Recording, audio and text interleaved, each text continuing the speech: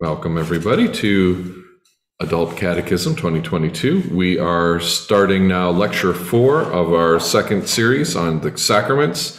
We're going to be looking at Holy Communion or Confession today. My apologies. All right, let's see if we can get this to work. Hello. In the beginning, yes, there we go. Wonderful. Mystery of Holy Confession. So we had a course in our first series of catechism on the doctrines that was dedicated to repentance. So I didn't want to spend a whole lot of time reiterating the Orthodox view of repentance, which is very important. And there's a lot to say about it even in this, but I just want to give a little brief kind of summary / review of the concepts of repentance and orthodoxy as we go into Holy Confession. So first of all, for Orthodox Christians, repentance, I'll show you this quote. This quote here at the beginning is a quote I heard from when I was first starting out as a priest. There was the local tax preparer in town who was also the local televangelist. So I figured, well, this guy will know how to do clergy taxes, right? So I'll go to him. And he called me up in his office, and we were talking faith and stuff like that, because he was a very evangelical-minded guy. And he said, I got saved the old-fashioned way. I repented. It's like, that's good. I like that. I agree with that. But what do you mean by that? Repentance. Oh, I'm sorry, misspelling. Repentance for us is a way of life. It's not just something you do once and you're good. Right? It's an ongoing way of life. This is St. Macarius the Great, and I think this might be St. Macarius on the left. Repentance is the starting point and foundation of our new life in Christ. It must be present not only at the beginning, but throughout our growth in this life, increasing as we advance. On reaching spiritual maturity, man becomes acutely conscious of his sinfulness and corruption, and his sense of contrition and repentance grows ever more profound.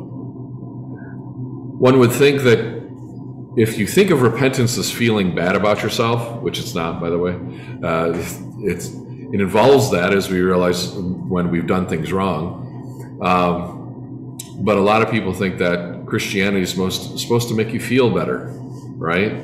Well, it does. It gives you access to the most profound and holy joy you will ever know. But to get through that, you have to go through a crucible of repentance, and that is a deepening of your Saint Theophan the Recluse, yes, who's a much later saint than Saint Macarius. And so you'll hear the theme of repentance over and over again, especially right now as we prepare for Holy and Great Lent. We're singing these wonderful hymns about repentance and these themes about repentance, like tomorrow is the Sunday of the Prodigal Son. As I said, repentance is not a one-time event. It's the lifetime struggle within us. Even after our baptism and our chrismation, it continues and in fact is amplified. You could say that the purpose of baptism and chrismation is to empower you to actually be able to fully repent. It's not the end of your repentance. It's to actually get you on the road to a long and meaningful repentance. In repentance, we struggle to deny ourselves in the passions, not because we feel bad about ourselves or trying to please God or earn his favor, I should say, or that we're trying to earn our way into heaven, but we love God and we want to please God because we love him. We want to drive sin out of our lives because we see the damage that it does to us. So repentance is a transformation from within. Even John Calvin understood this. And I like to run down John Calvin quite often, I'm afraid. But he said, repentance is not merely the start of the Christian life, it is the Christian life. So let's take it from John Calvin today. And he approves as well. St. Theophan the Recluse again, the help of God is always ready and near, but only given to those who seek and work. Repentance is not something that's a passive emotional experience or just a feeling you have. If you have feelings when you're repenting, that's probably okay, but that's not the point. We're not maudlin. We're not about drowning in some kind of grief or mea culpas or something like that. We're the feeling, the gift of tears is from the Holy Spirit. It's not something we try to effect, but we allow it to happen to us. A sign of a Christian heart is that we respond with repentance and humility and even gratitude when someone points out our sins. Did you ever thank somebody for pointing out your failings? Is that the first instinct that you have? Or would you rather say, something, something, something? Most of us probably don't feel particularly grateful if somebody calls us out for our sins. But a Christian who is growing in repentance, give thanks to God when this happens. Repentance involves a change of mind, heart, and life. That means behavior, right? Way of life. The greater part of repentance is the work of the Holy Spirit in us. We repent, we engage in repentance, we struggle to repent, but in the end, we even our repentance, we have to give the credit to the Holy Spirit acting within us. But we have our part to play because we have free will. We are cooperating with the life of the Holy Spirit within us. We are responding to those summons and those impulses from the Spirit to draw us closer to God. We ask God to strengthen our will to repent in our desire for righteousness. What was it that Augustine said? Lord, grant me to repent, just not yet, or something? That's a very immature thing to say. I don't think he meant that at the end of his life, but he probably meant that at the beginning, and probably most of us have gone through that. We should ask God, grant us the strength to repent and come soon before our time is lost, because we don't know how long we have. And as mentioned, we're coming up on Great Lent. We have Great Lent. We have Holy Nativity Fast. We have the Fast of the Apostles and the Fast of the Remission, plus our weekly Wednesday and Friday fast in the life of the Church. The purpose of these fasts, as we saw in the section on communion, is to strengthen us, to bring us to repentance, to realize and teach us how little strength we have in ourselves, in our own wills, and that we need God's help. All right. So, a lot of times, people if they come from traditions where confession is not a regular part of their practice, they may not realize that there's actually an incredibly rich and deep history of confession within the Scriptures, especially the Old Testament, for that matter. And also in the New Testament, it's understood in many respects, and we're going to take a look at that in this next section. Do we have any questions before we go on about repentance? Just a comment. Yeah. The first of Luther's 95 Theses said that our Lord Jesus Christ, when he said repent, believe the gospel, meant for the whole life of man to be a life of repentance.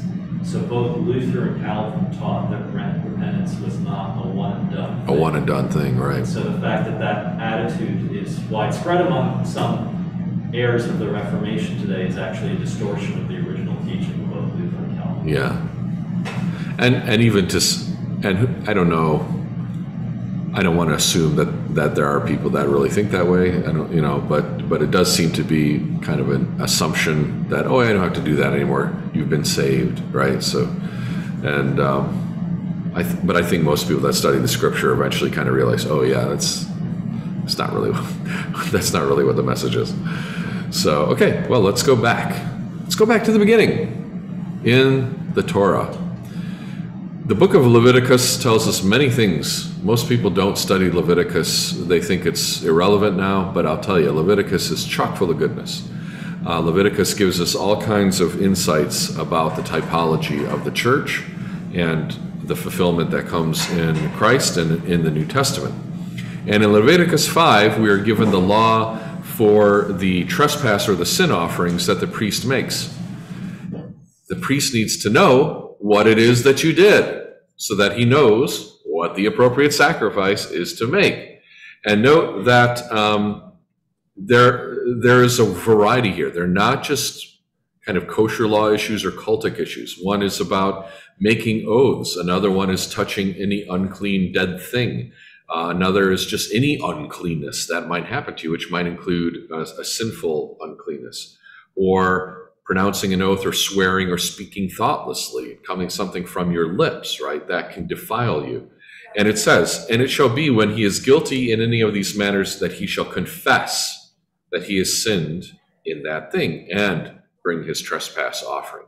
So there is a pathway to forgiveness for the sinner in the Old Testament through a sacramental life, through the priesthood, through the authority of the priest. That's a normative thing.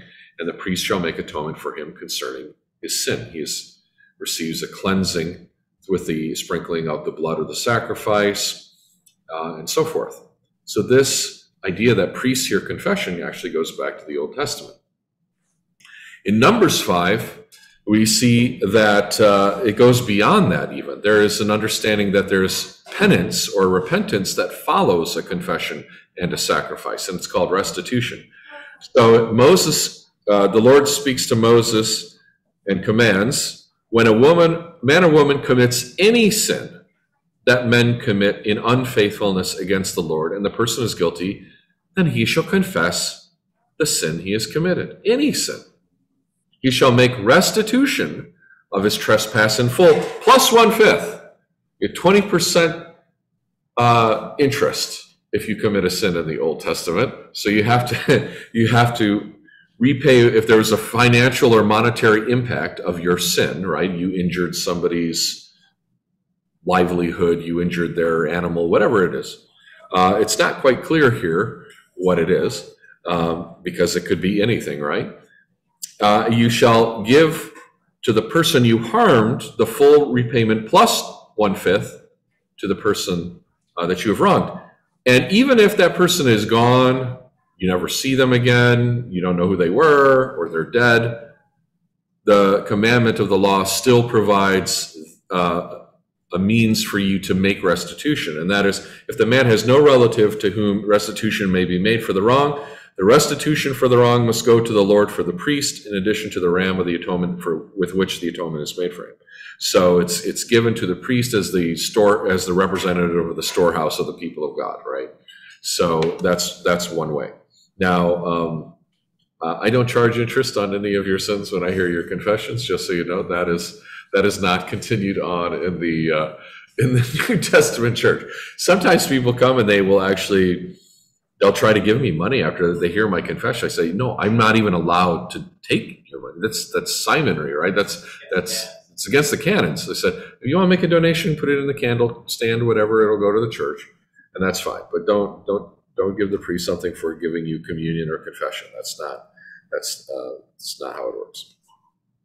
And of course, the one which Jonathan mentioned previously in the talking about fasting before communion, the Day of Atonement tells us in Leviticus 16 that the high priest, Aaron in the first place, and then later, of course, the high priest lays both his hands on the head of the goat, the scapegoat, and confesses over the scapegoat all the iniquities of the entire people of God, and then sends the goat into the wilderness, right? So there's an act of communal confession that takes place on a yearly basis within the church, and that, in many respects, is fulfilled in the New Testament in the sacrifice of Christ on the cross, who takes away the sins of the world, who, as we pray, he takes our sins and nails them to the cross.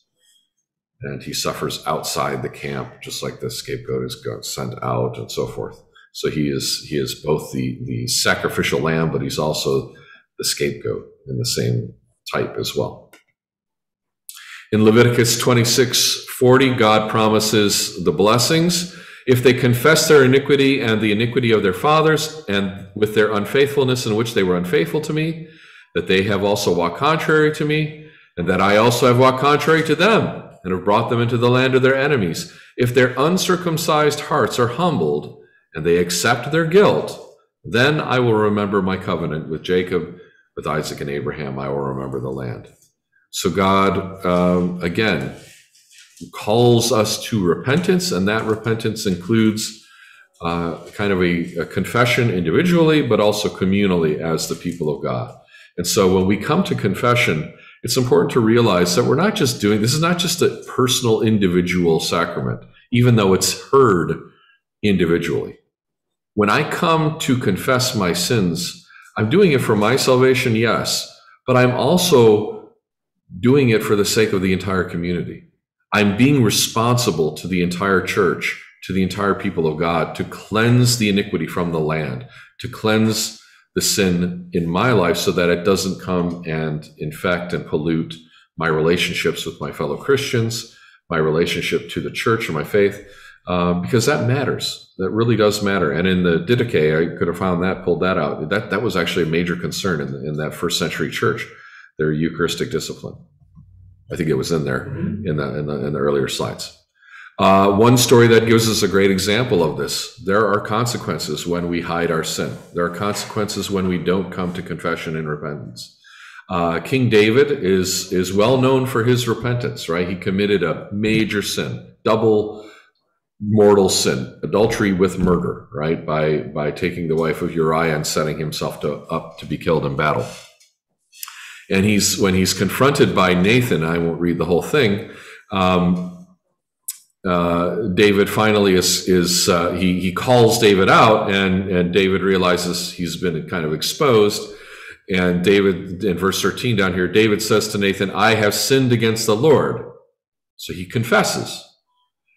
And Nathan said to David, "The Lord also has put away your sin. You shall not die. However, because by this deed you have given great occasion to the enemies of the Lord to blaspheme, your sin had consequences well beyond yourself and hurt many other people and brought shame upon the people of God," right? And so therefore the child also who is born to you shall surely die. God's judgment on David, unfortunately, takes the form of he loses his child. And Nathan departed to the house, and the Lord struck the child that Uriah's wife bore to David, and it became ill. It did not survive, right? Or did it? We'll have to see. Yeah, no, it's not a good thing. So we repent, but we should never assume that because we've confessed our sins or we've come to repentance, that means we're out of the what's the term? Out of the frying pan or whatever. We may still have to go through some fire, whatever. We still have to deal with the consequences of our actions. We still have to deal with the wreckage of our past actions. And that's a really important thing. And David has to deal with it for the rest of his life. He has to sort out the problems in his family until the day he dies, and it's still not really sorted out. And it continues for generations afterward, really, in many respects. So this is why when we pray, don't leave anything out. Make sure that you confess everything so that you are not walk away unhealed. Another story that deals with confession in the Old Testament is in the time of Ezra and Nehemiah.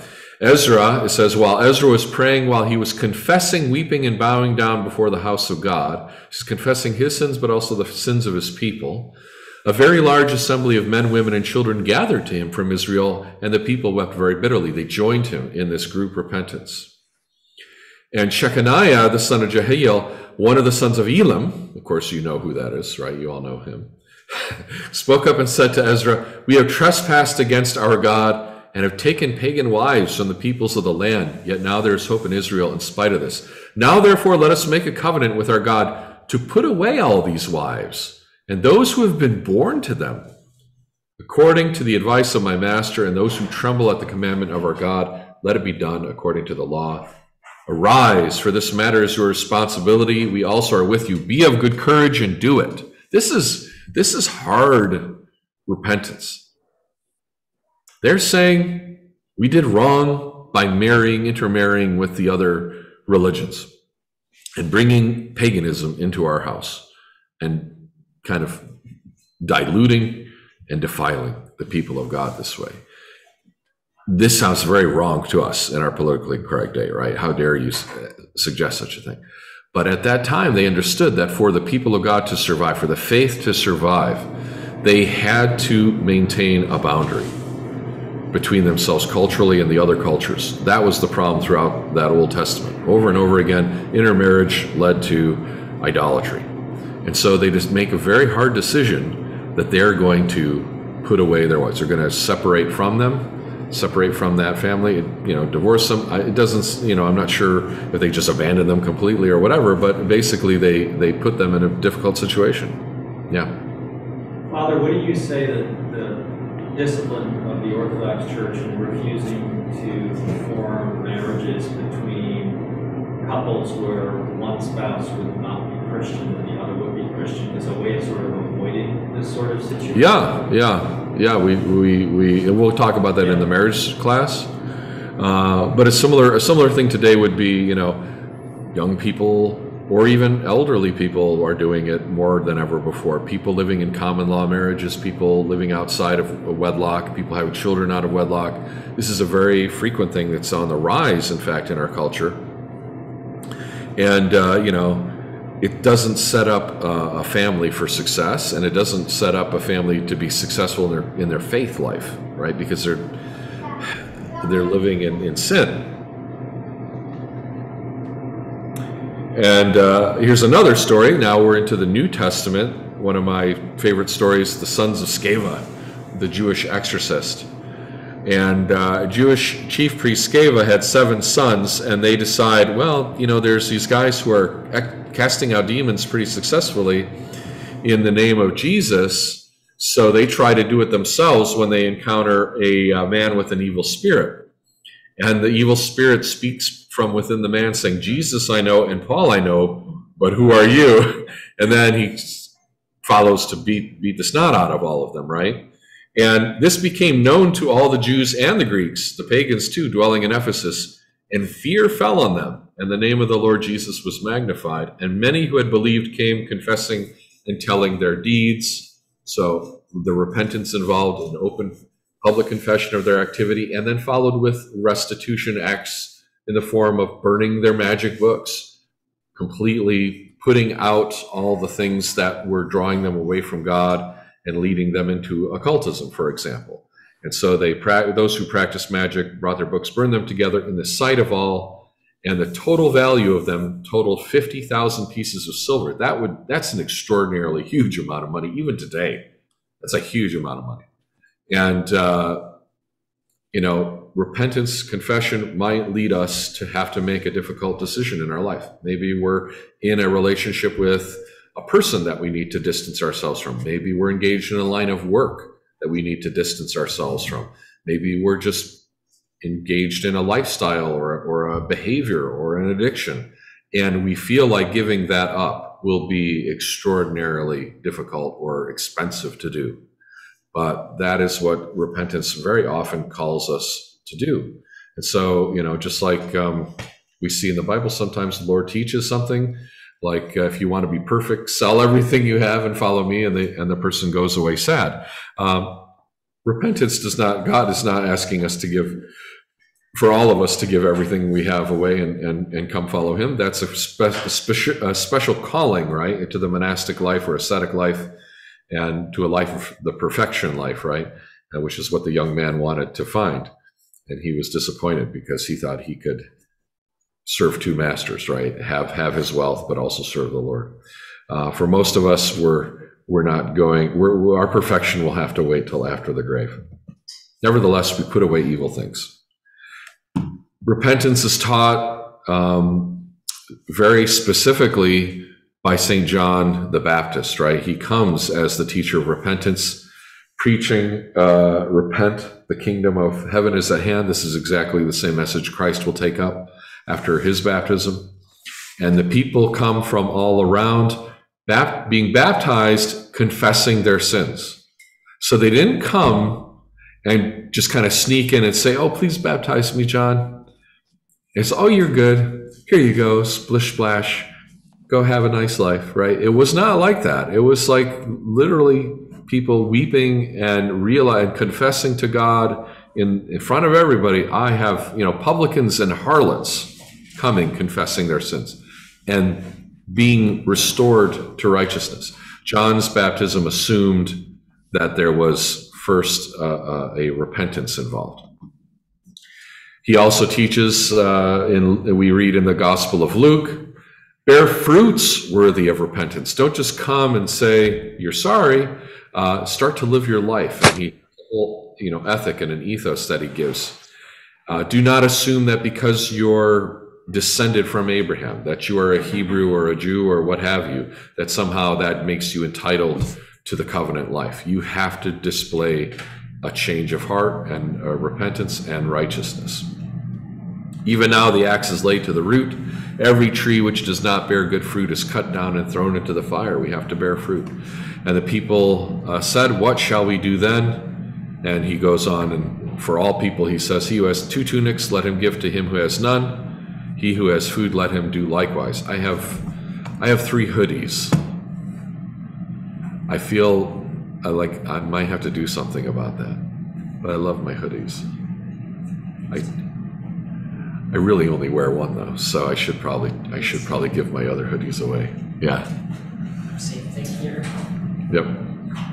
I gave away my suits years ago because being a priest, I'm always wearing a cassock, so I have like 1 suit.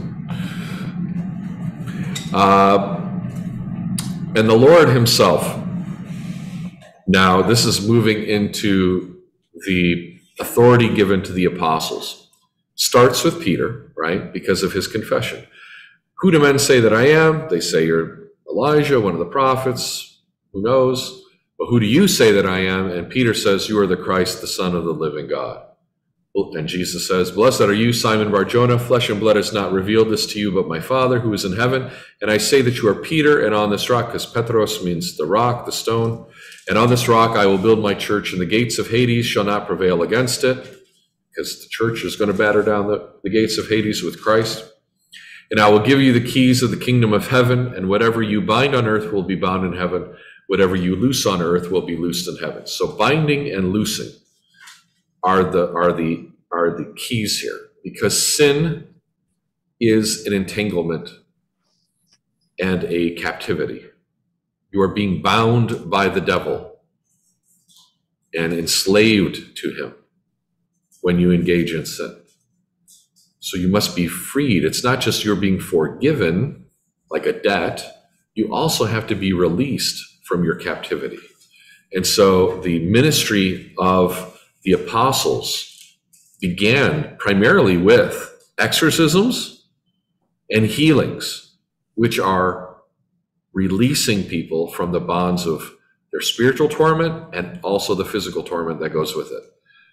The forgiving of sins just kind of follows naturally right out of that, right? That's kind of the least dramatic of the miracles, but that's why Christ says, why do you think it's hard for the Son of Man to say, son, your sins are forgiven, but that you may believe, rise, take up your bed and walk, right? So he uses the miracle of the physical healing to demonstrate the lesser miracle of the forgiveness of sins. So it's a great miracle, but obviously not as dramatic. And then later, when he's talking to all of the disciples, the apostles, and he's explaining to them how you must live, how you must be in accord with each other, when you must be in agreement, etc.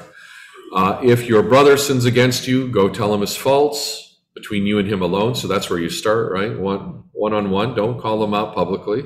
First, try to do it diplomatically. If he hears you, you've gained your brother.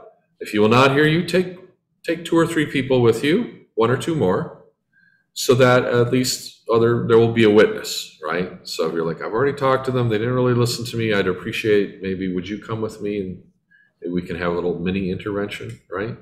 And if he refuses to hear them, tell it to the church, then you have to kind of go, and even then it wouldn't be like public announcement, I would say talk to the authorities and so forth in the church, the priest, the bishop, etc. And if he refuses even to hear the church, let him be to you like a heathen and a tax collector. So that's when somebody, if they won't receive the discipline or the correction of the church, they're said, okay, you have to be away from communion with us until you accept. And assuredly I say to you, whatever you bind on earth will be bound in heaven. Whatever you loose on earth will be loosed in heaven. So this is a communal authority given to the church, not just to one individual or even to just the apostles. And later then, after the resurrection, when Christ appears to them, when Thomas is not present, right, and Thomas comes later and so forth, Jesus said to them, peace be unto you, as the Father sent me, I also send you. And when he had said this, he breathed on them and said to them, receive the Holy Spirit. If you forgive the sins of any, they are forgiven them. If you retain the sins of any, they are retained. Retaining sins is an interesting thing. It's saying you're not released. You are not loosed from the burden of that sin. You are still at risk from it, and you are still accountable before God for it, meaning you can be judged for it. So it's a very serious thing to have that sin retained. Why, if we're Christians who love each other and don't want anyone to, suffer, why would the Lord give people the power to also retain sins? Notice, I give you the power to forgive sins, but also the power to retain sins. To say, not only are you forgiven, but also to say, you are not forgiven. That's pretty scary stuff. That's power that emperors don't even have, as St. John Chrysostom points out. Why would he do that? Well, part of the reason is that you need that repentance, right? What was it that, who's the guy, the German, about easy grace? Dietrich Bonhoeffer talked about Christianity without the cross, right? And easy grace, and how, unless you really understand suffering and you understand this whole stuff, cheap grace. Yeah, cheap grace, right? And it doesn't help. If you just say, hey, you're forgiven, don't worry about it, go. But the person hasn't actually gone through any kind of repentance, they're just going to fall right back into it, first of all, 9 times out of 10 minimum. And second of all, they haven't learned from it. You've actually taken away from them the opportunity to grow. The Holy Spirit blows where it wills. The door just opened on its own. So retaining sins is actually part of what's a healing ministry. St. Paul will say elsewhere a really stunning thing where he'll say, I surrender this one who won't listen to Satan for the correction of their soul, for the destruction of their flesh. So let the devil go to town on them so that their soul may be saved, so that they'll finally realize, hey, what did I get myself into? And sometimes we have to do that. Sometimes, even as clergy, you have spiritual children who decide, you know what, I don't care what the church says, I'm going to go do what I want to do, right? I'm going to live my life and all that. And you say, okay, I'm not here to make your life miserable, but I can't give you communion. I can't pretend that it's okay what you're doing. I've explained it. You understand. If that's what you want to do, I'm not going to let you come to communion, because that would be a bad witness, right? And that's not good for your soul. And either they understand it or they don't. Usually they're mad either way. And maybe they don't talk to me for a while. But very often, life happens. They grow a little more mature. They get beaten up a little bit around the block. They go the prodigal son way, right? And they find themselves in want. And eventually they come back and they say, I think I'm ready. And some people don't. Some people leave the church forever and they figure, I don't need it, whatever. No one's going to judge me. And God help them. God help them. We don't do it ever with any kind of fun. It's always like, it's like saying, I'm sorry I have to give you chemo, or I'm sorry I have to do surgery. And some people say, no thanks. And it's very rough. But for the most part, very often, we don't. It's very rare, very rare. But sometimes it does happen. This communal and personal confession practice that we see in the Old Testament continues in the New Testament. St. James says, confess your trespasses to one another and pray for one another that you may be healed. The effective, fervent prayer of a righteous man avails much. And he goes on to talk about Elijah. We confess our sins to God. We confess our sins to a priest, but we can even confess our sins to one another and pray for one another. They're all meant to be done. They shouldn't be one in place of the other, like one is good enough or one replaces the other. There's something we can all do. And actually, when we come to Forgiveness Sunday, which is a beautiful Sunday coming up in about 2 weeks, on March 6th, I think, we have what's called the ceremony of mutual forgiveness. And one of the practices of that, it's one of the most beautiful times of the year, is that everybody who stays comes and we kind of line up, and one by one, everybody goes in front of every other person in the church and says, brother, forgive me, a sinner, and bows down before them. And the other person says the same thing. No, forgive me, a sinner. Brother, sister, forgive me, a sinner. And then they embrace and say, God forgives and I forgive. And it's a mutual confession and a prayer for one another that happens. And it's beautiful, filled with grace. It's a wonderful experience. Yeah. Father, when people read those verses from James, I think they sometimes read it out of context, because right before that, in verses 14 and 15, ask the elders to pray for you. Right, yeah. It says if someone is sick, yep, they should call on the presbyters or the elders of the church to come and pray for them and anoint them with oil. And if they've sinned, their sins will be forgiven. Their sins will be forgiven. So it's part and parcel of the ecclesiastical sacramental life of the church, and we'll talk more about anointing as well, which is also a forgiving sacrament. All the sacraments forgive sins. In Psalm 32, we read, "I acknowledge my sin to you, my iniquity I have not hidden. I said I will confess my transgressions to the Lord, and you forgave the iniquity of my sin." A person could read this and say, see, that's all I have to do. I confess my transgressions to the Lord, and my iniquity was forgiven. And sometimes that might be the case, but God has also given us the ministry of the church for these purposes and commanded us to come, because it's not just about a up and down relationship individually. We're part of this community. We're part of the shared life in Christ, and the church, we support each other. In 1 John chapter 1, John calls us to this awakening of repentance in us. If we say we have fellowship with him, but we walk in darkness, we lie. And this is always hard for me to read. We lie and do not practice the truth. But if we walk in the light as he is in the light, we have fellowship with one another, and the blood of Jesus Christ, his son, cleanses us from all sin. And if we say we have no sin, we deceive ourselves, and the truth is not in us. So we're lying if we say we have if we do not walk in darkness. But if we say we have no sin, we're also lying, right? So how do you reconcile those two things? How do you not walk in darkness yet recognize that you have sin? You walk in the light through confessing your sins. You don't keep your sins in the dark. You don't keep your sins hidden. And if we confess our sins, he is faithful and just to forgive us our sins and to cleanse us from all unrighteousness. If we say that we have not sinned, we make him a liar and his word is not in us. So don't even try that, right? I'm good. I don't have any sins.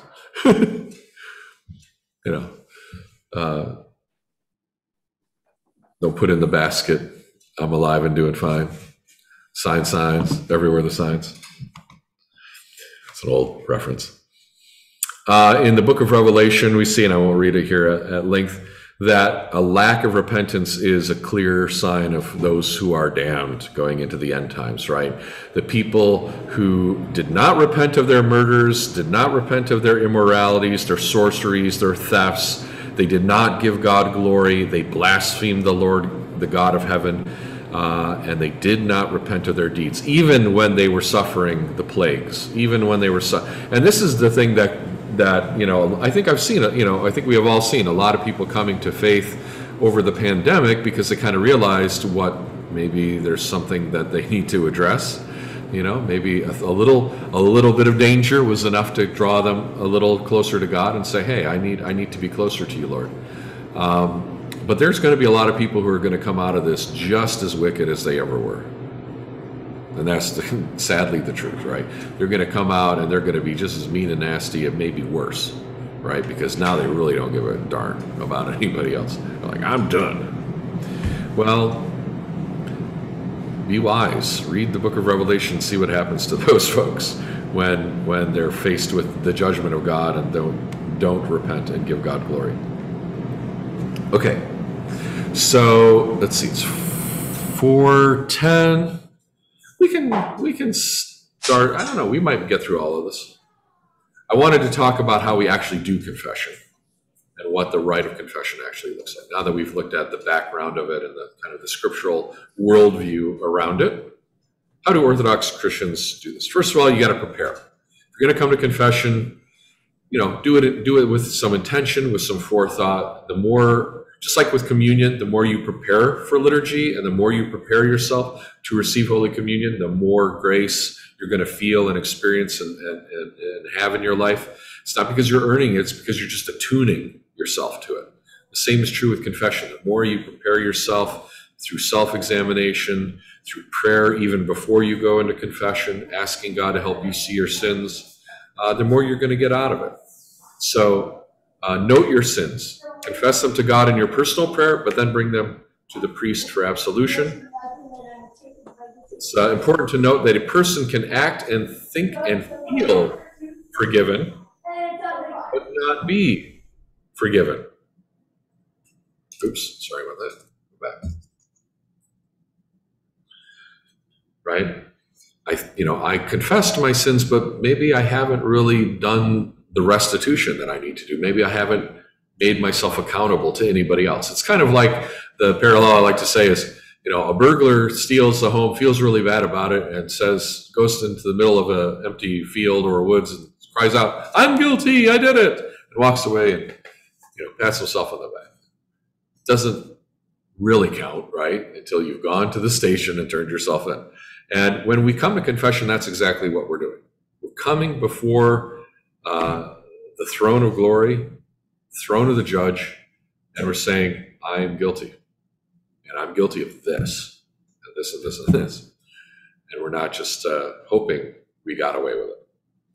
Sacramental confession and penance are part of the cleansing process. In the Gospels, we hear the story of the 10 lepers who Christ healed, and he said, "Go show yourselves to the priest." And as they went, they were cleansed. But they weren't fully cleansed until they went to the priest. Now, there was one of them who was a Samaritan. He couldn't go to the priest. So what did he do? He came back to Christ, who is the ultimate priest, right? The high priest, according to the order of Melchizedek. And there he thanked God, and he was still cleansed, even though he couldn't fulfill the law as it was, because he was a Samaritan. And Christ commended him because he did what none of the others did, which was to come back and give thanks. So he had even higher cleansing, so to speak. Saint Tikhon of Gdańsk, a fairly modern saint from the 18th, 19th century. He's the patron saint of the monastery of Saint Tikhon in South Canaan, Pennsylvania, where I went to seminary. He wrote, "There's more mercy in God than there are sins in us. Confess your sins at once, whatever they may be." We read elsewhere, our sins may be more than the sands of the sea, yet God's grace is the ocean, right? So the sand is swallowed up and washed away. In confession, we first confess our weak repentance because we repeat the same sins and we show our lack of resolve. 99% of the time when we come to confession, we're going to be confessing the same things we confessed the last time. And some people think that it's like, oh, well, what's the point?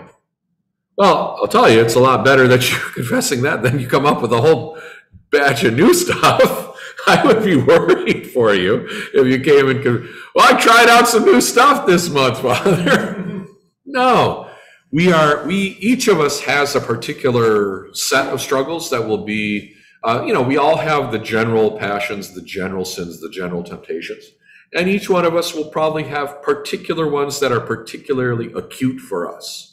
The alcoholic has his particular obsession with drink. The workaholic might have their idea. The person who's extremely vain, concerned about their looks and how people think of them. Each person has their own particular character flaws that will repeat over and over again. And as we go, those will come up, but we'll also kind of peel back layer by layer and get to the deeper stuff as well. If a habitual sin is there, keep confessing it. Don't be ashamed to confess it. Come forward. And in time, you might be able to get rid of it or diminish it. That's the goal. And there are the tools that are given in confession and the Holy Fathers, the teaching of the Fathers, that help us to get better at that. But don't expect perfection. There's some people who are like, I just gave it up and never went back. Never look back. Well, thank God. Give thanks to God for that if you can do that. But most of us are kind of venial sins. They're just part of our fallen nature and our fallen character, and they come back over and over again. Our short tempers, our impatience, our bad language, whatever it is. The liturgical services and prayers of the church are there to help instill within us a spirit of repentance, to remind us of what holiness and beauty and truth and goodness are, so that we'll, oh yeah, I'm far from that. I need to draw myself closer to it. Have a loose neck. Be pliable. Be willing to learn and to be led, to be corrected. Don't have a stiff neck. Don't be proud in your sinfulness. And also, don't think that a big mistake people make when they come to confession is thinking, if only I had stronger willpower, I would be better at this. I would do better. And then they get frustrated and angry about that. That's actually not how it works. It's by stopping depending on your own will and trusting in the will of God and asking God for help that you'll actually make any progress whatsoever. For some of us, that can be very difficult. Again, there's dangers of unconfessed sins. Saint Silouan, who's a modern saint, we must always remember that the Lord sees us wrestling with the enemy, so we must never be afraid. Even should all hell fall upon us, we must be brave. He also says, God loves a brave warrior, a brave fighter, and that's what we need to be when we're doing. So don't be afraid to confess your sins. Don't be too ashamed.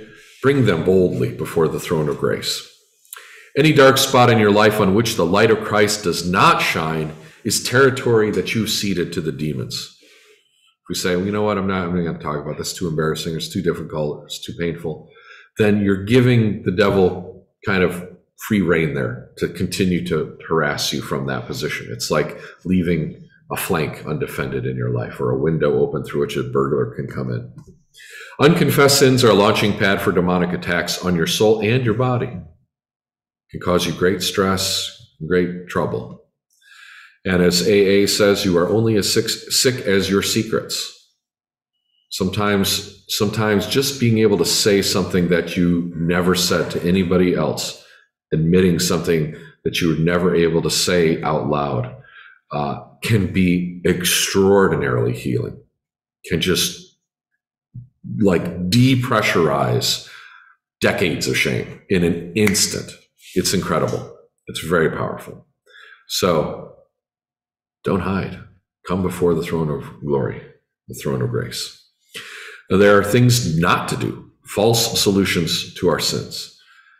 Don't say, I haven't sinned. I'm basically a good person, or I don't really have anything to say this time, Father. There's sometimes people say that. Rather say, I just don't know. I know I have sins. I know I'd fall short.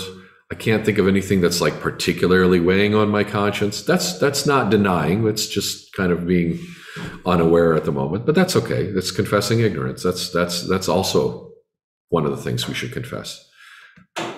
Don't rationalize. Sometimes people will want to tell me the story of why they did what they did. Well, I just want you to understand the context, Father. I'm like, I don't need to hear that. I don't need to hear the drama. I don't need to hear what everybody said to you and did to you and how they've done it for years and years. This is not about them. Don't confess other people's sins. Come and say, you know what? I have a problem. I don't forgive this person. Or I keep getting upset about something they're doing or saying to me or somebody I work with or whatever. And that is on me. That's on me. That I have a problem. That's my problem. If I was at peace, they could roll a boulder over me and it would just bounce off. Privatization. Well, it didn't really hurt anybody, so why talk about it? Or it's not really anybody's business, not the priest's business. No, it's not my business. I don't really want to hear it. I'm there to be a witness on behalf of God. I'm there to be your advocate before the throne. So you share with your defense lawyer I'm your, what's his name? Saul Goodwin from Breaking Off Bad. This is a terrible, terrible example of a defense attorney. But nonetheless, I'm there to help you. Forgetfulness. I don't remember. It was a long time ago. Forgetfulness. One of the things that happens is sometimes you'll be confessing for many years even, and then you'll remember something that happened years ago that you never confessed. And you go, oh, should I confess that? I mean, God forgave me all my sins that I don't remember or that I didn't know about, and because we do that actually in the prayer. I'll show you. But that's okay. If something comes, it's often a chance. It's either the devil trying to tempt you with despair or shame, but God may be allowing that memory so that you will come to a deeper repentance and come to an opportunity for restitution. Maybe you realize, oh, you know what? I forgot. I took something from someone years ago. I said I would give it back, and I never have. Now maybe I don't even know where they are or whatever. And we'll talk about it. We'll figure out like how could you pay that forward, so to speak? Maybe do something for somebody else if you can't find the original person. Maybe the original person doesn't care, but just that you know and that you become sensitive to it. It's a good thing. It's you're growing in your faith. 3 people you never lie to: your lawyer, your doctor, and your priest. That's right. Thank you, Hank. Because your priest is your lawyer and your doctor before God. And your doctor, you often treat like a priest, right? Some people treat lawyers, and we do. We get treated the same by this, like we have some special power from on high, which in the case of the priesthood, we kind of do. So the nuts and bolts, or rather the nails and bolts of confession. Orthodox Christians practice now private confession, but it's not anonymous. Okay, so the priest knows who you are. You confess face to face or side by side. You're usually facing the cross or an icon of Christ or the book of the Gospels or all 3. It might be in front of everybody, but the conversation that you have is private and said in a low voice, so only the 2 of you can hear. It's usually not done in an enclosed area. I have a little side room that I do, but it's with windows and stuff, so that if people can see you, or you can leave the door open if you feel like it. The priest will usually say a prayer before you give your confession, usually to the effect of, don't be ashamed or embarrassed to confess anything to me. It's not to me you're confessing, but to the Lord who hears your confession. The penitent may offer a prepared confession. Some people will come with a list that they've written. I call it kind of the laundry list approach. Don't over dramatize that. I had a person, I won't mention the name, who had been a person involved in theater at one point in their life. And when they wrote their confession, it was like a dramatic monologue. It was quite pleasing to the ear. It was quite a performance, but eventually I had to say, stop, you're performing. And I know that's your nature and that's what you're used to, but just just break it down, be raw. Come before God and from your heart speak. Don't prepare words that are that, make a list, but don't prepare this monologue. It's not good. If you don't know what to confess, I'll ask you. A lot of little kids will come, it's their first time confessing, and I go through a standard kind of list of things. How do you listen to your mommy and your daddy? How do you get along at school with the kids? Do you listen to your teacher? And basically, we're not that different from children, so it's the same kind of thing. Are you getting along with your family, with your spouse, at work? Where are you struggling? Where do you talk to God? Do you pray? I'll ask you through the questions. I won't go through a whole list of like, did you do this? Did you do this? Some people do that, but I that's kind of old school, and I don't like that. It's a little too, prying, but I think your job is to do that homework ahead of time. Go through those lists but one time somebody actually had a list, another story, and they checked off the ones that they did. And I looked at it and I was like, oh, that's good. And then I went through and I showed them how by doing all those things, they did everything else on the list as well, at least metaphorically. So keep it within the understanding that it's not about, I only did this, I didn't do this. It's like, anytime we have a harsh thought in our hearts towards somebody, we've participated in the energies of murder. Anytime we wanted something that didn't belong to us, we've participated somehow in the spirit of theft, right? So that's the 10 Commandments are to be understood on a deep level, not just on the most obvious level. The priest will give you appropriate guidance. I might give you penance and, of course, absolution. A penance would be something like, I fought with my neighbor, you know, I lit a bag of poop and put it on their front porch or something. Most people don't do that nowadays, but that can happen. I did something right. I did something to somebody or said something about somebody, and, you know, maybe there's a penance involved. Maybe it's like, okay, but before you come to Holy Communion, do something to fix that, you know. Make them a nice pie, not like in that one movie. Make them a real good pie. Give them a gift. Do something. Show them a kindness. Mow their lawn. Something. We'll figure it out. You know, we come up with an appropriate kind of act of restitution to those who have been wronged. We do have at St. Mary's what's called group confession. Group confession is a group prayer before confession and a group examination of conscience. We'll have one coming up in a couple weeks, probably at the end of maybe March 13th we'll do it, or March 12th. And that usually takes from the writings of the saints like St. Basil, St. John of Kronstadt, St. Ephraim the Syrian, other great ascetic fathers. And you get to hear how they confessed their sins. And when you hear how the saints confess their sins, you'll be like, oh man, I'm not even going to get close to that. So I kind of say, if you want to make their confession your confession today, then come forward boldly, bow your head before the Lord, and we'll say the prayer of absolution, because it covers everything. It covers everything. And it gives an opportunity for, if I have 40 or 50 people coming for confession, you know, I'm not going to be able to do that easily one at a time, hearing the whole thing one at a time, because each one of those could take 5 minutes, 10 minutes, 20 minutes, sometimes 30 minutes. There's no way I can get through that many people. So group confession is a great opportunity, first of all, to hear what you should be confessing, because you hear it from the saints. To expedite the confession process when you know, you're kind of like, I know it's time, I need to prepare. Maybe there's nothing super weighing on my heart, or there's like, I don't anticipate a major penance. If you've cheated on your spouse, or you've stolen something, or you've really punched somebody in the face some way, don't come to group confession. Come to personal confession. Come to individual confession. If it's, you know, it's been you've been doing the things that you're supposed to be doing, you know, and you're falling short in all the kind of like the venial sins, the minor sins, and so forth. Group confession is sufficient for that.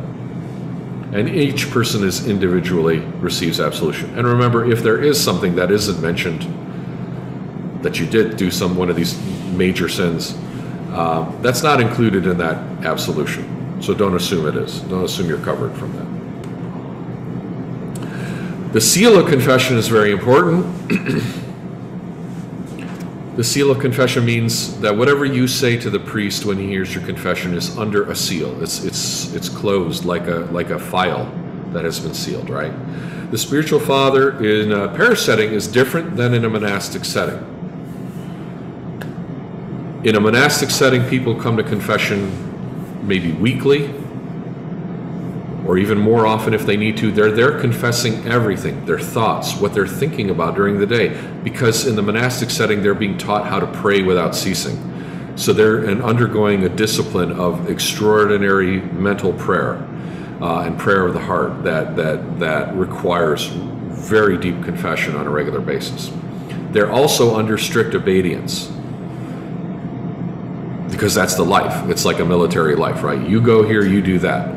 Your obedience is go say this many prayers, go do this many things, go clean the chapel, do this, do that, whatever. That's monastic life. Some people think it's a really exciting idea to go to a monastery and have one of these elders or monks hear their confession. Realize that if you do that, you are putting yourself under the same kind of an obedience. And if they say, oh, you did this, 3 years penance, you don't come to you're like, whoa, what? Wait, my priest at home never said anything about. Be forewarned. They may do that. They're very strict. Some people like that. Some people want that. That's fine. Just realize. One of the big issues is that there are some monasteries where they have a different standard of receiving converts. So let's say you were a Roman Catholic and you were received into the church by chrismation. They may say, oh, that's not good enough. You should have been baptized. And they'll say, you can't take communion until you're baptized. Wait a second, my priest received me this way. Well, now you're under their obedience for doing that. And the only way to get out of that is to basically appeal to your bishop, because only the bishop has that authority over that, to kind of absolve you, loosen you from that anathema, so to speak. So be careful. Don't go chasing waterfalls. Listen to the rivers and the lakes that you're used to.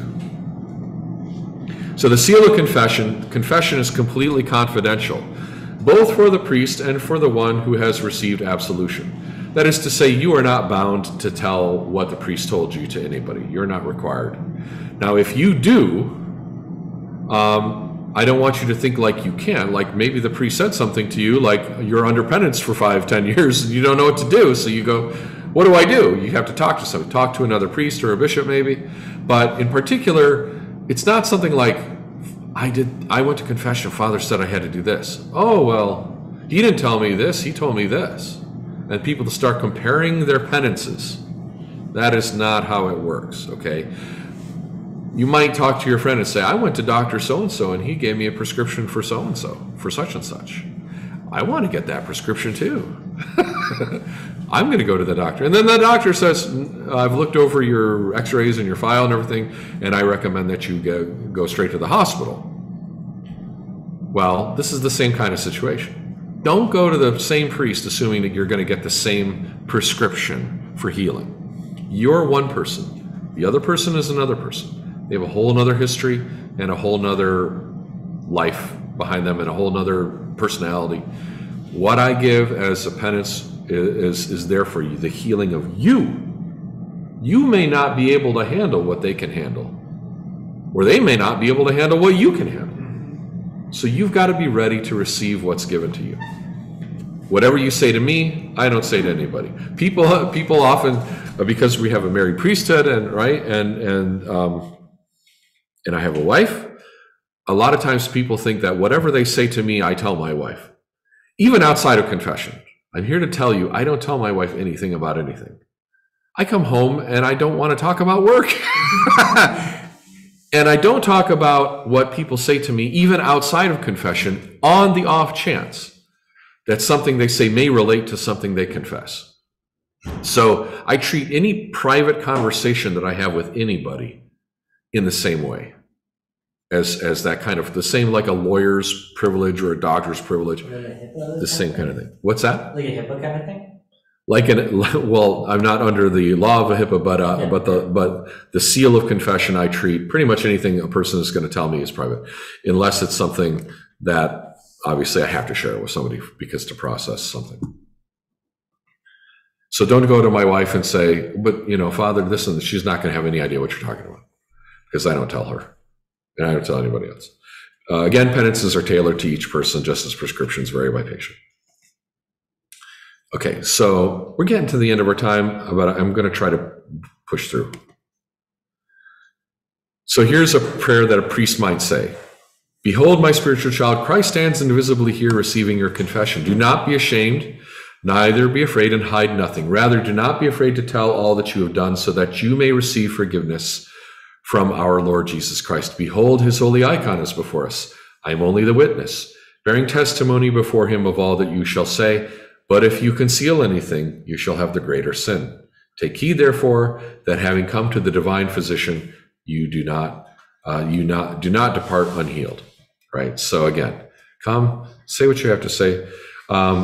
This lesson can be the scariest, I think, for people who are coming into the church, because they're like, you want me to do what?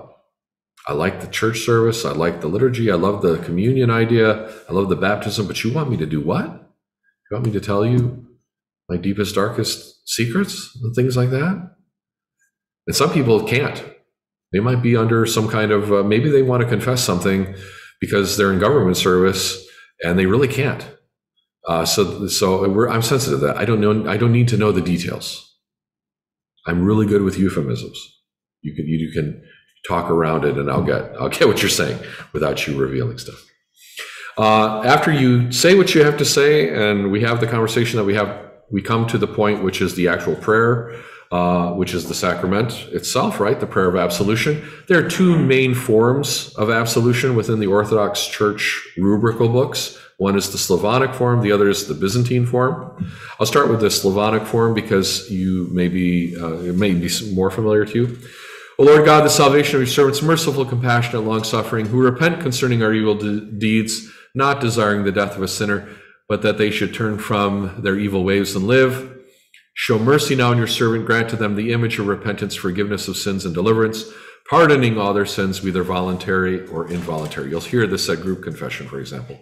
Reconcile and unite them to your holy Catholic and Apostolic Church through Jesus Christ our Lord, to whom you are due all dominion and majesty now and ever. And then there's two ways of saying the prayer itself. May our Lord Jesus Christ, by the grace and compassion of his love for mankind, forgive you, my child, Jonathan, all your transgressions. Or, I, his unworthy priest, through the power given me, forgive and absolve you from all your sins, in the name of the Father, the Son, and the Holy Spirit. Now that is not typical within Orthodoxy historically until quite recently, 1642 and onwards, because that is the Latin form. That's the ego te absolvo, I forgive you. You might have heard the news that came out this week about a priest in some diocese that was doing baptisms saying, we baptize you, and they ruled that his baptisms were invalid. This is mind-boggling to me as an Orthodox priest, because first of all, it's neither we nor I from the Orthodox point of view. Christ is always the officiant of the sacrament. And when we baptize, we never say, I baptize you, or we baptize you. We say, you are baptized in the name. So I don't know what that means for us, because they accept our baptisms as valid in the Catholic Church. So these poor people are being told that their baptisms are invalid because they didn't say, I baptize, but we don't even do that. So because their baptism says anything, any sacrament that follows from it that assume they were baptized. It's so ridiculous. It's so ridiculous. It's so ridiculous. I'm sorry. To put those people through that, it's just a good example of the difference in worldview, like the legalism in the West versus the kind of the common sense economia and akrivia in the East making sense. And then we say, now having no further care of the sins you have confessed, depart in peace, knowing that your sins are as far as the East is from the West, or have no fear of your sins, right? But typically that's kind of the Slavonic form. Byzantine form, my spiritual child who have confessed to my humble person, I humble a sinner, have not power on earth to forgive sins but God alone, but through the divinely spoken word which came to the apostles after the resurrection of our Lord Jesus Christ, saying, whosoever sins you forgive are forgiven, whosoever sins you retain are retained, we are emboldened to say, this is that anamnesis of the words of institution, right? Whatever you have said to my humble person, whatever you have failed to say, whether through ignorance or forgetfulness, bracket, not because you chose to hide it, okay, that's not included, through ignorance or forgetfulness, whatever it may be, may God forgive you in this world and in that which is to come, and in the world to come. And then that's usually all the prayer that I say for the prayer of forgiveness, because that's what's in the Romanian rubrics. Some rubrics also include the prayer, and may God who pardoned David through Nathan the prophet when he confessed his sins, Peter who wept bitterly for his denial, the harlot weeping at his feet, the publican and the prodigal, may our same merciful God forgive you all things through me, a sinner, both in this world and in the world to come. Maybe somebody will come someday and say, well, Father David didn't say the second half, so all the confessions I ever did were invalid. That may happen someday, but I hope to God I'm dead if that does, because that would be really dumb. Now having further no care of these sins. The fact is, the priest has said the prayer of forgiveness. It's not about the form. Here's my point. There's multitudinous forms of how to say the liturgy. Okay, there's multitudinous forms of how to say the prayer of absolution. The point is, the person who is rightly empowered to do it is doing it with words that make sense. It's not about the legal form of it, right? It's not a legal transaction. It's a spiritual reality. Yeah, you had a question? In the Orthodox Church, for catechumens, do you have a forgiveness for them where they have what's called a life confession before? Yes, we're about to talk about that. Okay. But what I don't think I have in here is that for the first time a person is coming and being received, the baptism itself is the prayer of absolution for them, right? It's the forgiveness of their sins. So there's no, if they come to confession before baptism, there's no absolution said at that time. The baptism itself is the absolution. Everything's gone. Yeah, there's no reason to do a prayer of absolution and then do the baptism. Like clean, Yeah. baptized, right? Baptism is this clean slate. So chrismation, likewise, if a person is being received by chrismation only, there is a prayer of absolution in that service of chrismation. Which is before the chrismation. Okay. So the priest wears a stole, what we call epitrachelion, which is a fancy Greek word for thing around the neck. It's literally what it means. It represents the authority to act in Christ's name, the yoke, of Christ, and it can bring the sinners the certainty of forgiveness. Children start going to confession as soon as they have an awareness of the burden of their sins. Typically, it's around age 7 to 8. For some kids, it's younger. For some kids, it's older. And when they do, they'll start coming maybe a couple times a year only when they're young, maybe at Easter and Christmas and things like that. And as they get older, they'll start to come with their parents more often. But we work them into this system, so to speak. The Lord wants to bear the burden of our sins. That's why he came, right? To nail them to the cross. He says, take my yoke upon you, learn from me, for I am gentle and lowly in heart, and you will find rest for your souls. So the yoke of confession that the priest wears and then also placed on you is that rest that you get in his forgiveness. Converts typically make a life confession before being received. This can be a complete inventory of their life, a summary of the major spiritual wounds that they bring to Christ for healing. We have guidance on how to do that, what you want to go through. I always remember when I do my life confession, I've done it like 3 times now because I had different reasons to do it each time. But the first sin I can remember was when I was like 2 or 3 years old, when I donked a kid on the head with a toy.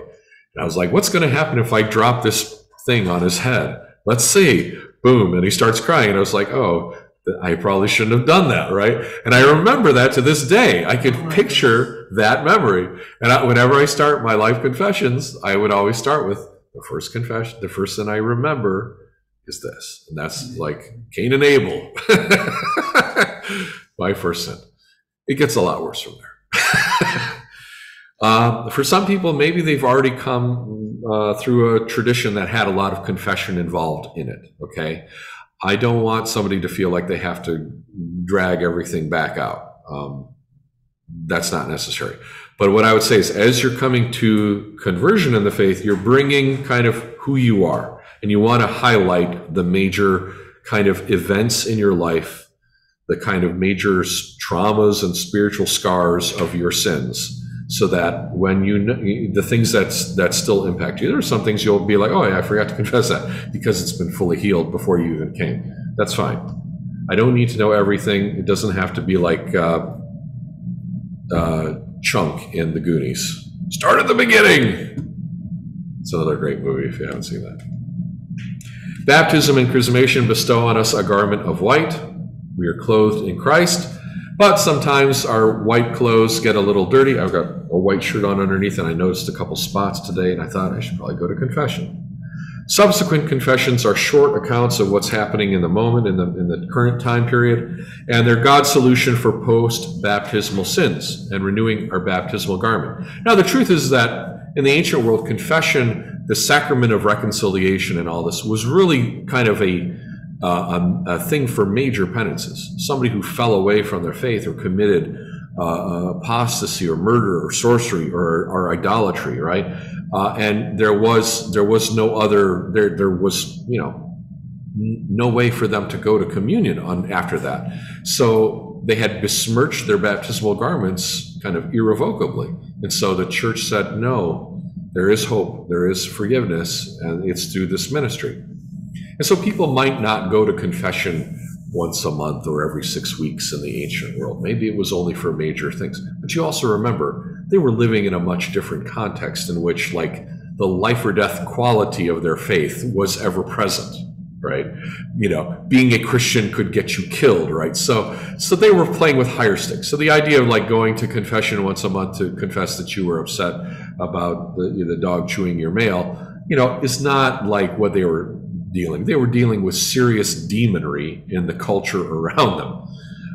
Likewise, now we live in a different time, so we're dealing with our kind of more everyday sins. We don't see the high stakes that maybe that they saw. But for us, it's good for us because we get very lackadaisical. We get very negligent. We forget the price that it cost for the faith to survive to our generation. We forget how many people died to maintain the faith, lest it be extinguished from the earth. And so, yeah, maybe we come to confession a little more often. Maybe that's our martyrdom, okay? Maybe that's what we have to go through. Thus, conversion is a lifelong experience rooted in ongoing repentance. That regular, seasonal, whatever you want to call it, confession that we do, that's part of that ongoing repentance. A true confession is from the heart. It's not a rote recitation of general sins. You shouldn't feel that way. If it feels that way, you're not doing it right. It should be a personal confession of our unique and particular sins. And it is rooted in the belief that we are sinners completely in need of God's mercy and help. Here's a nice image of what happens in confession. Your angel draws near, the Holy Spirit comes down, and the devil pulls away. I had an icon I posted on Facebook today that shows a person giving confession, and all this weird green, viney, tentacly stuff is coming out of their mouth. And I assume the icon is meant to be like your sins being dragged out of you. But I made the comment that this is to show that you should not eat too many bean sprouts during Great Lent, lest you burst forward verdantly. Nonetheless, stuff comes out of you. It's gross. People ask me, what does a priest do? I say, I am God's garbage man. I am God's sanitation worker. Honest to God, that's the most important work that I do, is I take out the trash and I clean up the mess. I wipe up your vomit so that you can be clean. That's my job. So you want to know what the honor of the priesthood is? Go work as a sanitation worker, and then you'll know. That's what it means. When you come to confession, desire to get better and believe that you can and will with God's help. We don't do it most of us will see very little progress in some parts of our life, but others will see progress over time. I've seen some amazing progress in people. People who are hard-hearted, angry, resentful, become gentle as doves. They become those people that they thought they'd never be, right? They look at these people, they said, that person, that's a good Christian. I'm not one of those people. And slowly but surely, the rough edges are smoothed, and they become lambs of Christ too. It's amazing. It takes time. Hate your sins in the sense of, want to cast them out. The gospel says, from the days of John the Baptist until now, the kingdom of heaven suffers violence, and the violent take it by force. Almost all English translations get this wrong because they think that this is about heaven suffering violence and being taken by force. Heaven does not suffer the attacks of the demons, okay? Heaven has destroyed, the kingdom of heaven has destroyed the kingdom of the devil. This means if you want the kingdom of heaven, you have to fight. You have to take it by force by fighting yourself and your sins. We are here not to be spectators, but to be on the front line, to not live, as Pink Floyd sang, not to eschew our walk-on part in the war for a lead role in a cage from which you are here. That's what we're here to do. We're take our part in the war, even if it's short. Your sinful thoughts are not your friends. It's really important. Our thoughts are not our friends. We think that the noise and the stories and all this junk going around in our head is real. It's not real. It's just thoughts. Thoughts are not our friends. Be prepared to receive whatever teaching and counsel the priest gives you as from the Lord himself. Sometimes I say stuff in confession. I have no idea where it came from. I tell you, confession can be the most charismatic sacrament. It's just, The Holy Spirit sometimes says something. I have no idea what the impact is going to be on somebody, and they take it and run with it. And I don't know where it came from, and I don't know where it's going, but it does something, and people's lives are blessed. And that's not me, that's the Holy Spirit. Ambrose of Milan, the sinner not only confesses his sins, but he even enumerates them and admits his guilt, for he does not want to conceal his faults. Just as fevers offer of hope a cessation when they break, so too the illness of sin burns on while it is hidden, but disappears when it shows itself in confession. So again, the approach to confession and sin and penance in the Orthodox Church is best defined in these kind of medical therapeutic terms. We understand that we're not here to adjudicate your case. We're here to bring you healing, the healing grace of God. That's our ministry. Be hard on yourselves. Don't make excuses. If you err on the side of too much responsibility, not too little.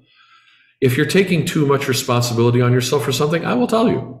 Say that's not your fault. Or, you can't control what other people are going to do. Maybe this person is just a jerk. It's not going to be your fault.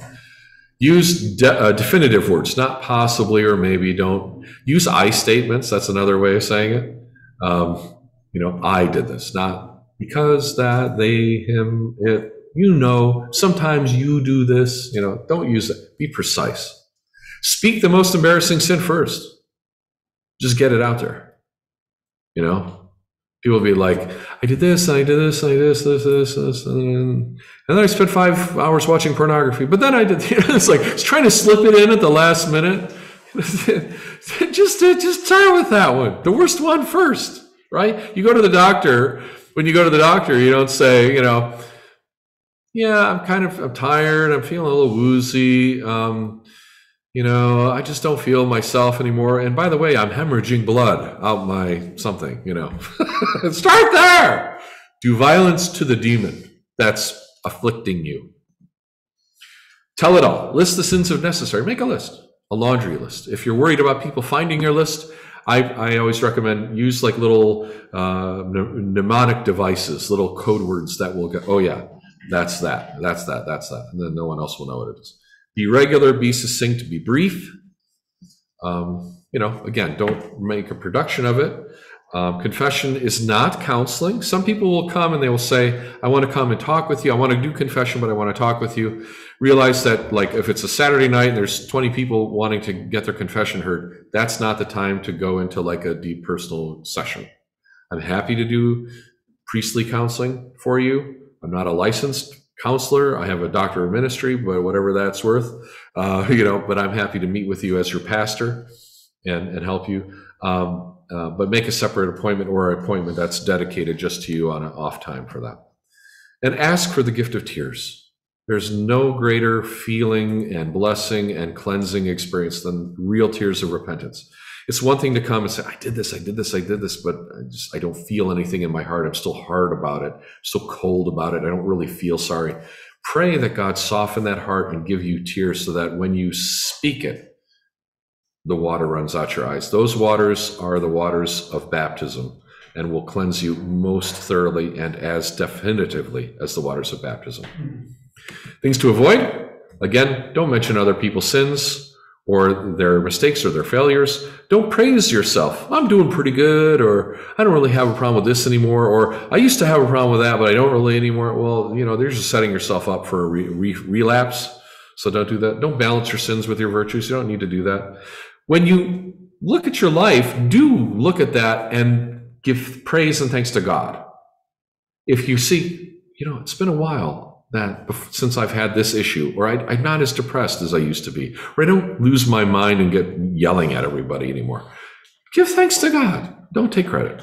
Don't take credit.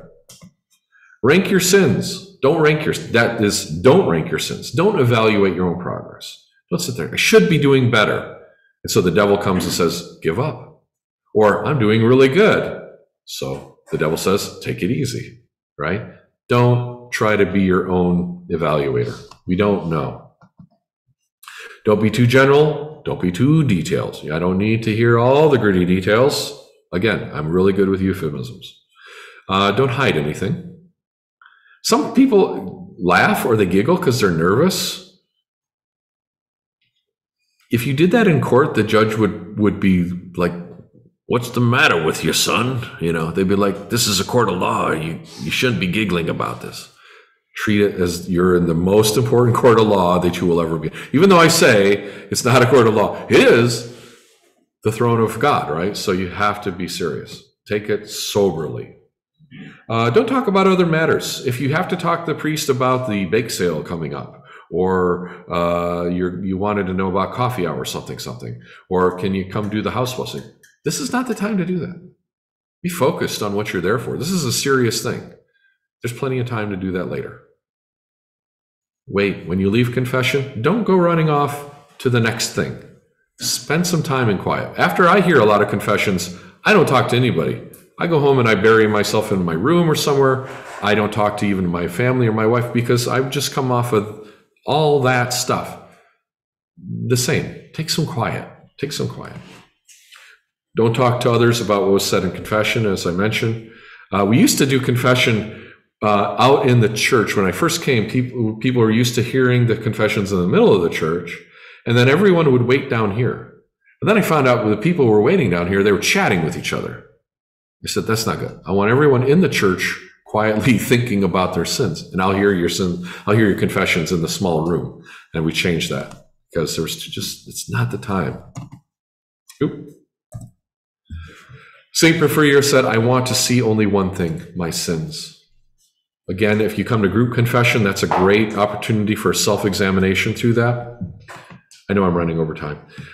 If you know about what I did for my doctorate of ministry, I did a program called Repent and Recover, in which I used the 12 steps of AA as a roadmap for how to repent. Again, I just offer it to you if you want to know how that works. It really does put things in the right order. Some people, they think the repentance, they can jump steps. It doesn't really work. The 12 steps make sense because it actually fits the pattern of repentance as taught by the Holy Fathers, even though they didn't mean to. They kind of stumbled upon it through the crucible of experience. Some of them were influenced, but really they measured it on the basis of what worked in the fellowship.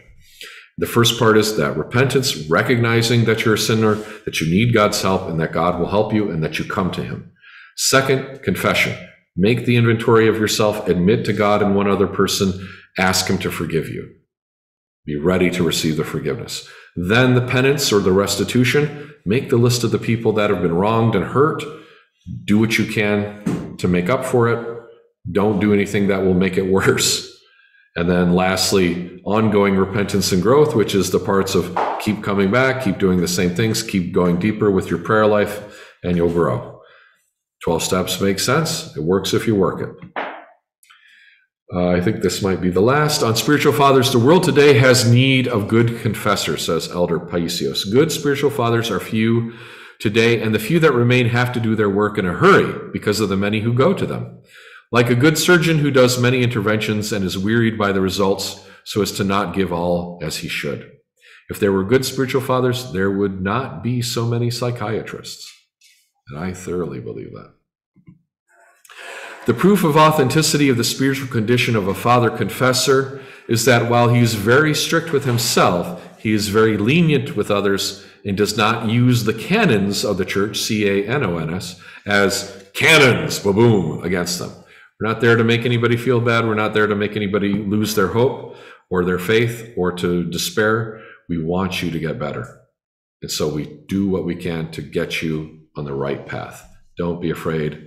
We're here for your salvation, not to fit the law, not to fit some rule, not to stroke our own egos. We're here to help your life in Christ.